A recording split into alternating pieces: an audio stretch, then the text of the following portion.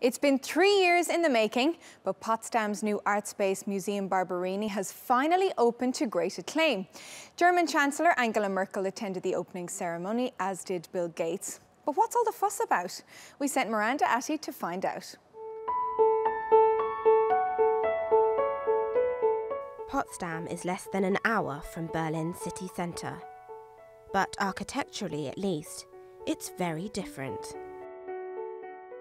The town boasts plenty of Baroque architecture and royal palaces, and its newest museum is no exception. Museum Barberini opened as an art gallery in January. This building we are in now is a reconstruction of a historic building which was built in 1771, 1772 under Frederick the Great, as inspired by the famous Barberini Palace in Rome. The Barberini Palace for many years built like the city center of Potsdam, but then in the Second World War it was destroyed and the buildings weren't replaced.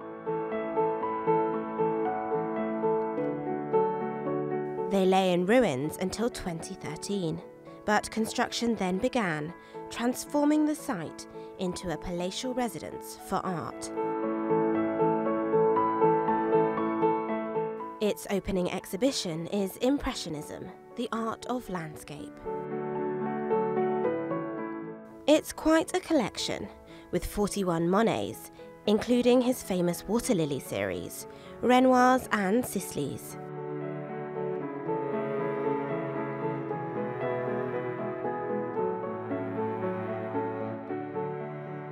And since the museum's opened, visitors have been flocking. At the moment we've got like 2,000 visitors a day during weekdays, and that's more or less what the house can get.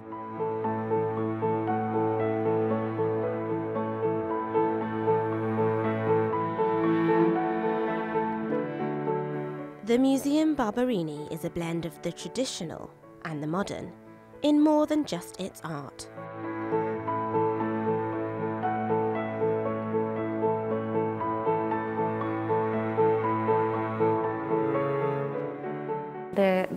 The facade, the sandstone facade and the shape of the building is all given by the historic building, but in the interior, the architect Thomas Albrecht was free to create a modern museum architecture, and you can see it like a really classic gallery room, but a perfect frame for the art in it, with wooden floors, and we almost don't have white walls, but colors which fit with the paintings hanging there, and I think it's a really welcoming place for the art and the visitors.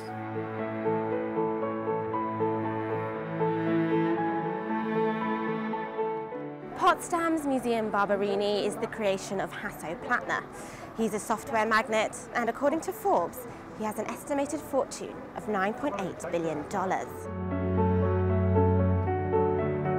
Plattner's personal art collection boasts everything from old masters to Kandinsky's. It's his private collection that forms the core of the current show, although some of the pieces have been lent by museums and private investors. It's Plattner's choices that will influence the exhibitions Barberini holds next. From Hopper to Rothko will open later this year. And with works ranging from Edvard Munch, Emil Nolde and Gustav Caillebotte in Plattner's arsenal, it's fair to say there'll be plenty more to see at the Museum Barberini in the years to come. Miranda Atty, TRT World, Potsdam.